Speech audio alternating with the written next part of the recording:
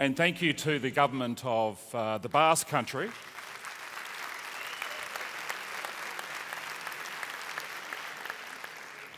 and thank you to the government of the Basque Country and Tanika for the invitation to introduce the World Federation of Colleges and Polytechnics with you today.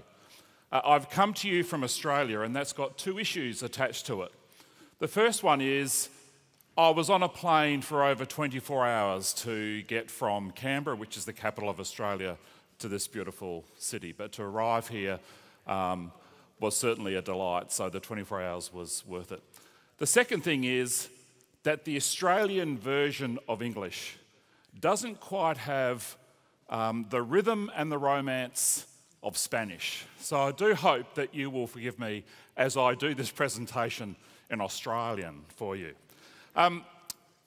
One of the things that my role involves as the chair of the World Federation is trying to have a view about what's going on around the world, particularly around issues of workforce development, employment, primarily jobs. And of course, that's not just in the rich world, the advanced world, but it's also across the developing world as well. So what I'm wanting to try to do very quickly for you today is to take you through a little bit of a journey of perhaps what's going on around the world. Here's what I'm going to do. I'm going to take you through a sense of what those transitions are that's going on in the world at the moment. The notion that the sweep of automation is contested, particularly in terms of how it's going to impact on jobs and wages. How some countries are responding, some solutions that have been demonstrated here even this morning, but in the Basque Country in terms of how you approach innovation. And then I want to quickly round up by talking to you about the World Federation of Colleges and Polytechnics. And of course, to make sure that during the time that I'm speaking, you are going to get onto your phone, it's allowed, and put down the dates for next October to make sure we're here for the World Federation Colleges. So by the time I get to this, I want you to have your phone and your calendar ready so you can book yourself in. This doesn't seem to be working, so if someone could flick it for me, thank you. Here's the sense of some things that are going on in the world. And it's a bit challenging for me to be able to say this coming from the deep south of the world in the southern hemisphere. But what we do know is global trade is under threat from the China-US dispute, and there is a whole pile of concern about what will be the impact of Brexit, not only on the Brits, of course, but also in terms of trade between in the European community. One of the big things that's facing the world at the moment, particularly through advanced economies, is wages growth is low. And the basic principles of economics that keeps our economy going is we earn more, we spend more, we innovate more, we consume more, and it keeps the world going. But over the last 10 years, one of the things that's really faced the world has been wages have been stagnant across large parts of the economy. Yet, employment in the advanced economy, and particularly in OECD countries, is the highest it's been on record. We have, though, this sense of growing inequality between capital and labour, which I'll talk about later on, and this wonderful thing called multi-factor productivity that economists use. It's that stuff that's in the black box that says employment's growing, GDP is growing, what's causing that? And some of that's the thing that goes on inside the firm. What is it that is about leadership, ideas, and workers that makes the firm more productive and innovative? But most countries are acknowledging that multi-factor productivity is in decline. And if we could switch again, I'm obviously failing on.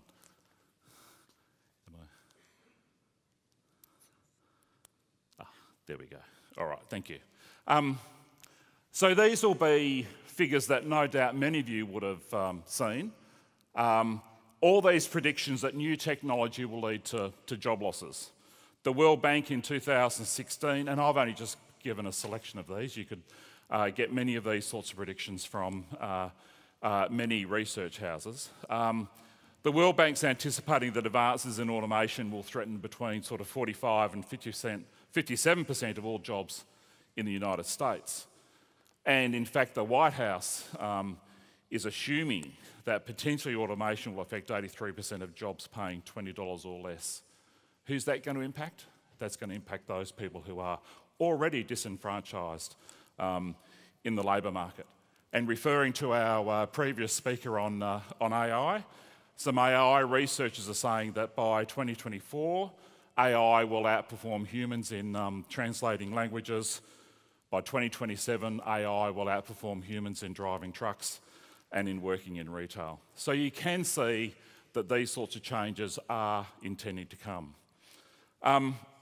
The other element is, though, that the risks vary depending upon the country, and some of that depends upon the nature of the production in particular countries.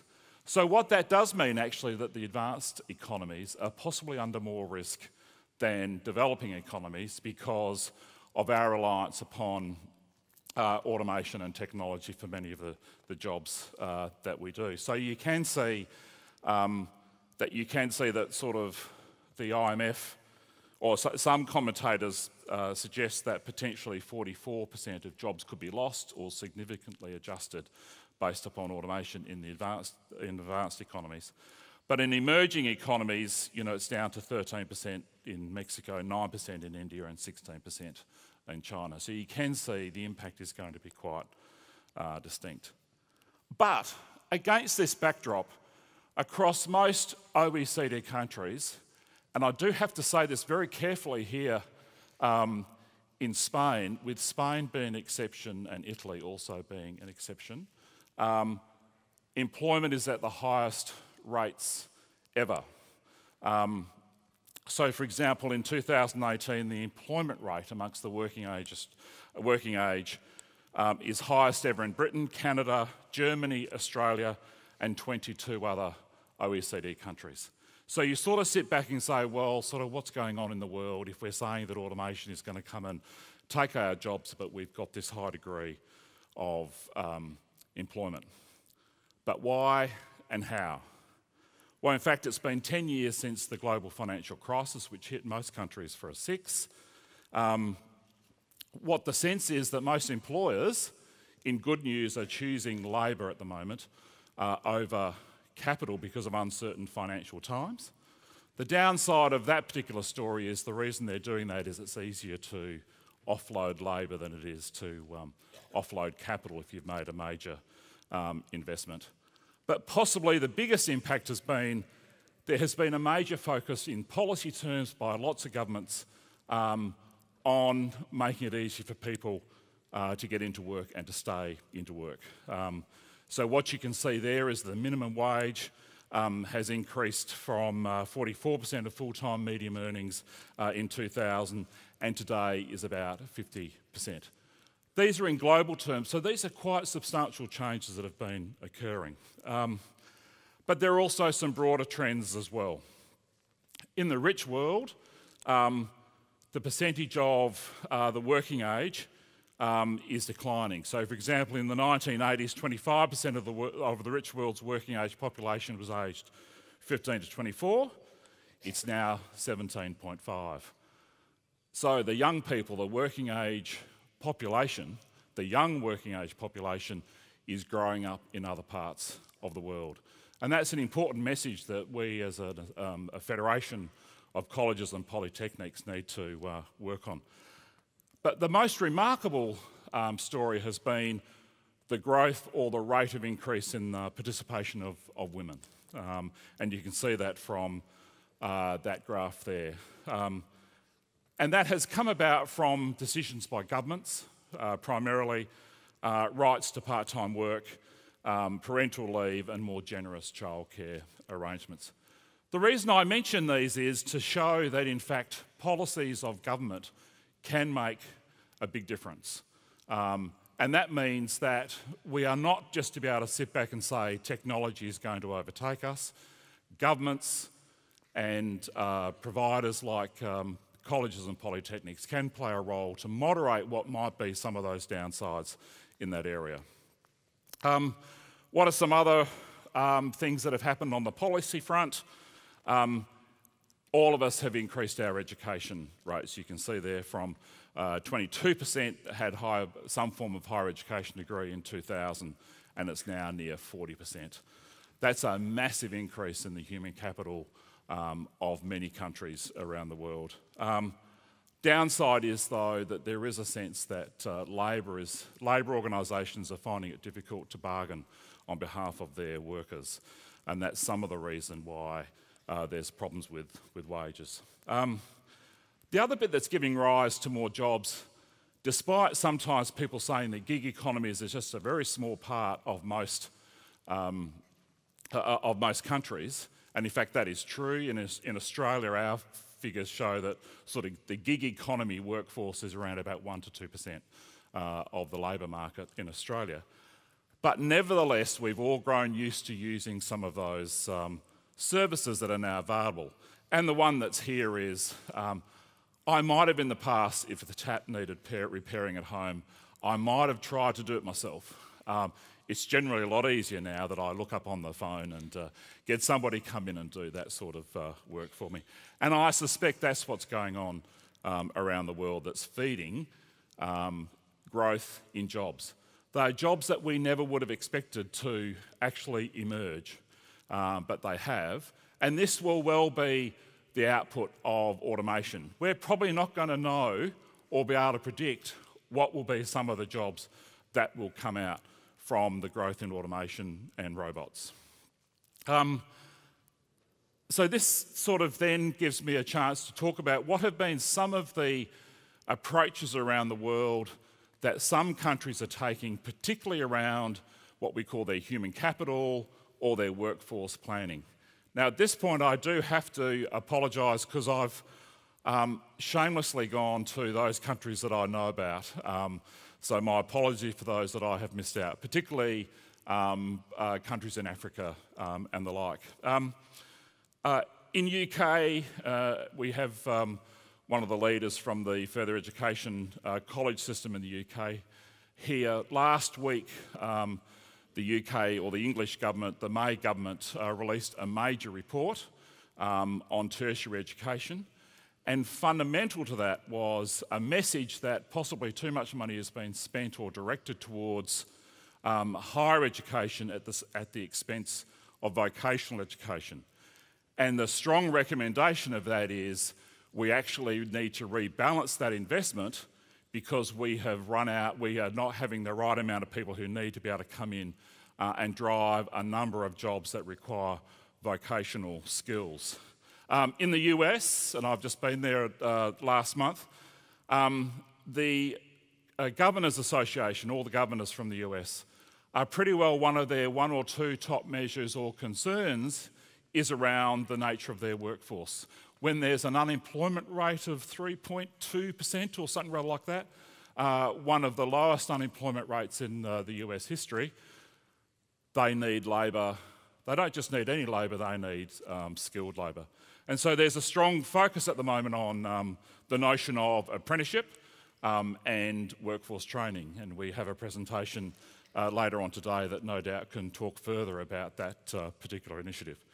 Canada has done some big work on looking at planning for their skills future. One of the interesting things in Canada is the central government does not have a formal role in vocational education and tertiary education in Canada. They've been able to sit back and say, actually, we need to do some better planning and coordination on that. It's all in relation to we need a different set of skills to be able to make sure we've got different skills coming into our labour market. China, very interesting what's going on in China. They have an initiative which they announced about 1 or 2 months ago called 1+X. Their concern has been that many of their students are graduating with a university degree but don't quite have that industry or vocational skills that are needed through so much of the Chinese economy. And so what they are planning by about 2025 to have 25 million people go through this 1+X program. 25 million people by 2025 is possibly only China that could ever talk about those sorts of numbers in that way. What does the X mean? The X is essentially to be able to get industry-defined skills and competencies to add on top of your degree so that you can be a productive worker as you go into a firm. Hong Kong, very strong on innovation. And Australia, what are we doing down in the bottom part of the world?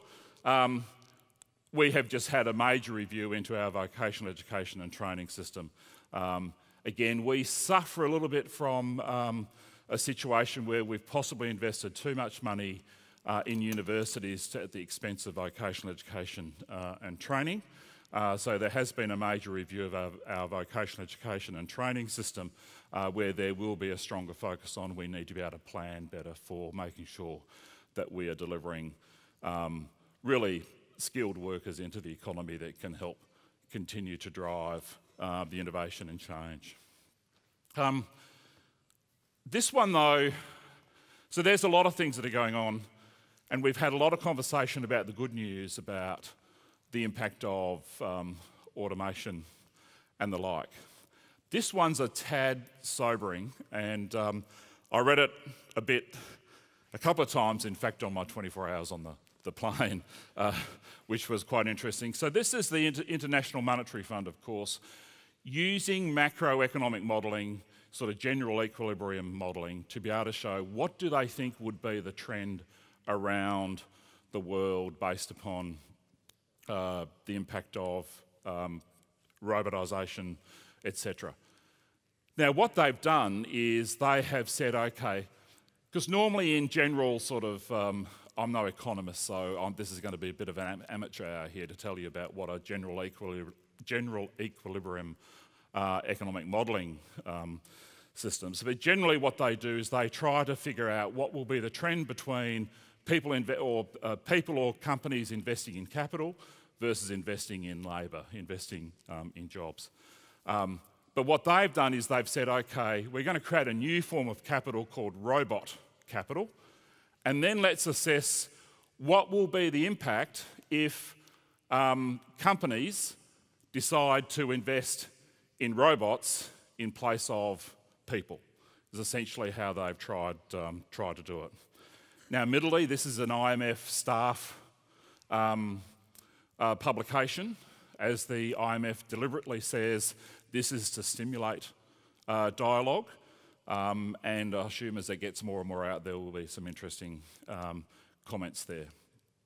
What the chart on the left shows, and there's a lot more data on this one, what the chart on the left shows, they try to do an analysis of what's going to happen to those people that are high skilled versus low skilled.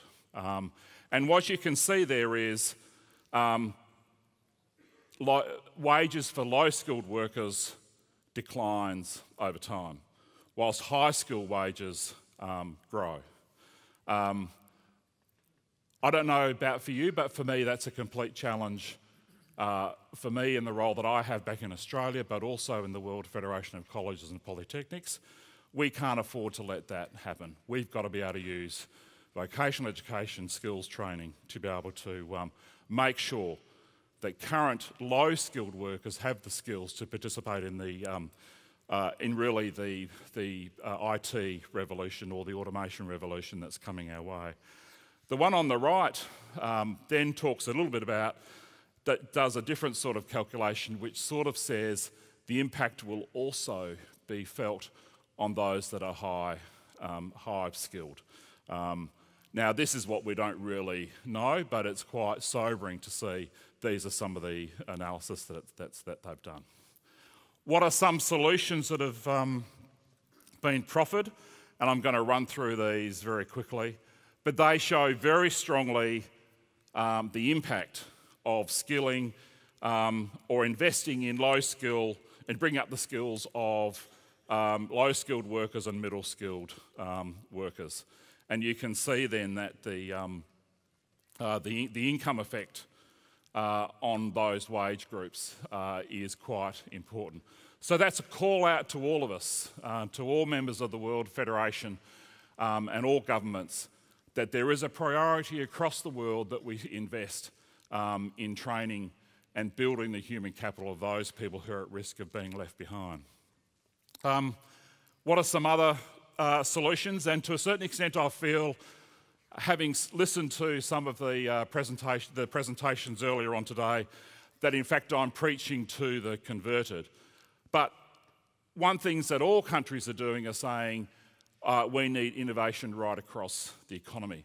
I don't know about you, but sometimes when we hear the word innovation, and sometimes when my government officials back home hear innovation, they think university, they think high-level research and development, and they think that's the only bit of innovation. But the real truth of the matter is that innovation is occurring at that radical level, the classic R&D that we think about when we think about research at a university level. But there is also incremental and process innovation. And this is where the important role of vocational education trained people come into play. They are skilled, knowledgeable workers who, given the chance, can come through and help a firm improve its productivity and its innovation. The story that we've heard about this morning about the role that the technical colleges here play is a classic example in that way. And let me tell you, if you think about the spread of companies, there may well be that number of big companies that can afford to innovate, but if we can agitate all of the small and medium enterprises in any country around the world, that's where the bulk of productivity effort can come from. So technical colleges, vocational colleges can play a very important role in this innovation space. And very simple here, the OECD gives us some guidance here through their Oslo manual for measuring innovation, which makes the same point. They actually propose and want to measure and are continuing to measure that innovation comes from within the firm, not just from new ideas, but applying and transferring new technology to existing processes, to existing production processes. But it's even around how the firm is organised. It's even around marketing and the like. To me, this is again where vocationally trained people are so vital to be able to help come into a firm and do innovation in that particular way. But again, I feel like I'm preaching to the converted here, particularly having seen the exciting thing that's going on in San Sebastian here. The other important thing that we need to think through is innovation is not just some fancy add-on. Innovation, or the process of innovation, which is certainly not linear. You go round and round, in and out. You're certainly not going to know, I'm going to start here, I'm going to get there, and it's going to take me 3 steps. No, not at all. It can be full of frustration. I was really fascinated in the presentation about it needs heart and mind and determination to be able to get there. And so giving our students that chance to have that experience by being part of an applied learning process or seeing how innovation or technology is transferred in firms should just be part of our educational offer to students. And so it's critical that that's what all colleges should be offering around the world. And the last one of this is that we need global competencies. I said earlier on that part of the difficulty of coming from Australia, it was 24 hours on a plane. The Australian version of English doesn't quite rhyme and match the beauty of the Spanish language. However, we all understand and we all feel that there are the same issues that are facing vocational education and professional education around the world. And so we need to start thinking about how we prepare people to work in a global world. That doesn't mean those people are mobile. That means they understand what are practices that are going on globally so that they can participate in global supply chains. So many people from all around the globe will participate and trade in global supply chains. Right, I've got 1 minute to go. And what I want to do is talk to you very quickly about the World Federation of Colleges and Polytechnics. We're a loose coalition of associations of professional and technical education associations primarily. So my organisation, which is called TAFE Directors Australia, is a representative of all the TAFEs in Australia.